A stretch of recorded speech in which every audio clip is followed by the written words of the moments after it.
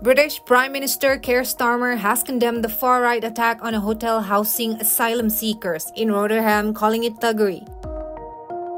In a statement on Sunday, the Prime Minister vowed to bring those responsible to justice amid rising unrest across UK. I utterly condemn the far-right thuggery we've seen this weekend. Be in no doubt, those that have participated in this violence will face the full force of the law. The police will be making arrests, individuals will be held on remand, charges will follow, and convictions will follow. I guarantee you will regret taking part in this disorder, whether directly or those whipping up this action online and then running away themselves. This is not protest. It is organised, violent thuggery, and it has no place on our streets or online. As Starmer spoke, police in Rotherham struggled to contain a mob of far-right rioters attempting to storm the hotel. Right now, there are attacks happening on a hotel in Rotherham. Marauding gangs intent on law-breaking, or worse. Windows smashed, fire set ablaze, residents and staff in absolute fear.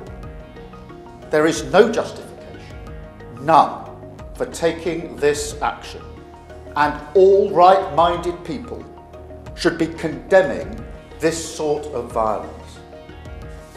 People in this country have a right to be safe, and yet we've seen Muslim communities targeted.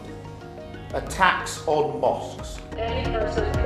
UK Home Secretary Yvette Cooper denounced on Sunday the violence, warning rioters they will pay the price. Her comments follow clashes between far-right activists and anti-racism protesters, which have left several police officers injured.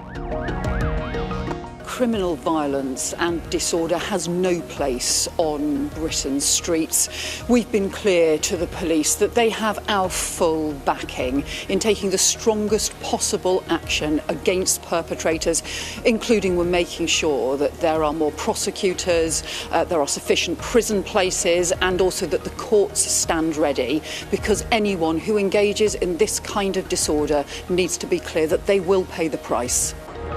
Demonstrations continue across England with heightened security and thousands of officers deployed. Authorities warn that the focus on riot control may impact the investigation of other crimes.